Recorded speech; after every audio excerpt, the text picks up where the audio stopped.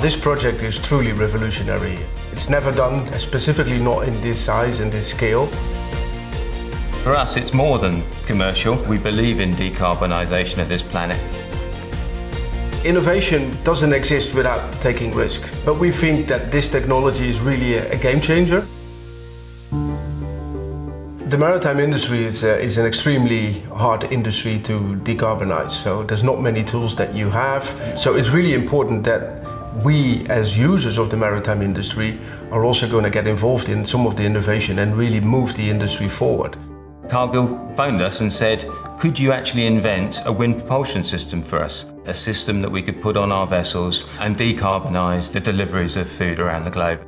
They arguably know more about shipping than Bartek. We're the techie guys knowing how to invent things, and that partnership's been really, really strong. So we fed off each other, and that's about energy, expertise, technical know-how, and drive and determination, because what we've done together is not easy. Otherwise, everybody would be inventing wind for ships. We were looking for interesting technologies that we could bring in-house in order to make the maritime industry greener. And then we came across Port Technologies with the assisted wind propulsion as a super cool technology to embark in. If you look at the Pareto of the savings, meaning how much you can save per technology, wind propulsion is one of the biggest levers you have. There are so many energy-saving devices in the market today. Wind-assisted propulsion system is one of the very few solutions available that can achieve fuel savings by 2 digits, and it can be retrofitted. One of the strong learning points in the shipping industry is it's all about partnership. Without a very strong collaboration of Cargill, MC Shipping, COSCO Shipyard, Port Technologies and Yara Marine Technologies, we would not have been able to bring wings to the water that fast. The WindWings made up of 3 elements.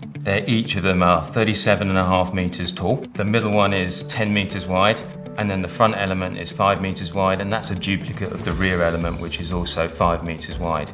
And they work together, so each of those elements has a central pivot, and the whole wing also rotates, such that we can actually present that wing in many different angles, in many different formats, depending on the wind angle and the wind speed.